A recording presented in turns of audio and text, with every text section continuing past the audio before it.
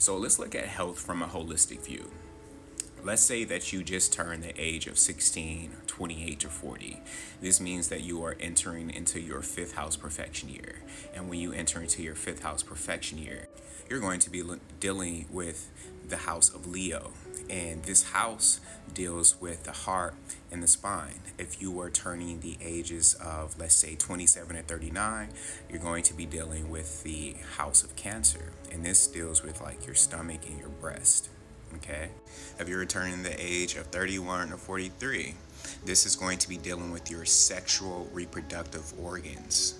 The sign that is there is important because it's going to give you a clearer picture on the body part. But so if you're in your fifth house perfection year and you're dealing with the heart, you can use hawthorn berries, right? Because when you are in that house, then it's vital to pay attention to that body part. So you can use hawthorn berries for the heart, right?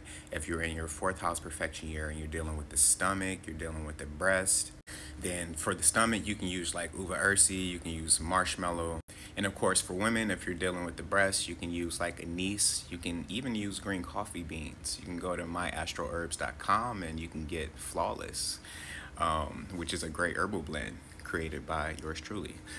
If you're in the eighth house perfection year, then you can get, like your saw palmetto berry, you can get your maca, you can get your damiana, your tonkat ali, herbs that are dealing with the reproductive systems, right? The sexual reproductive systems.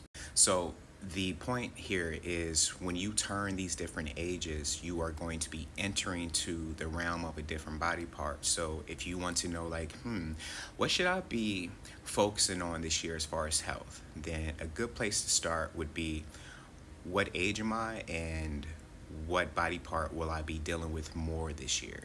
Now, a bonus is you want to look at your Mercury placement and you want to look at any planets you have in your sixth house, because that is also going to help you to paint a clearer picture on what you should be taking care of when it comes to your health, because Mercury deals with our health, rules over the sixth house. Okay. So if you want to see more videos like this, make sure you like, share, subscribe. I appreciate you watching. See you next time. Peace.